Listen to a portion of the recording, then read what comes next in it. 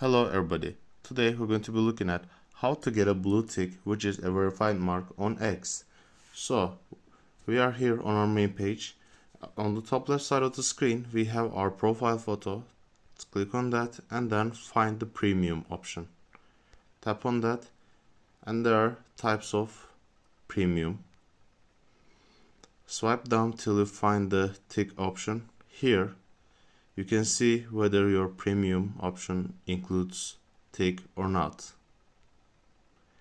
The basic version of your premium doesn't include tick, but the others you can get your tick.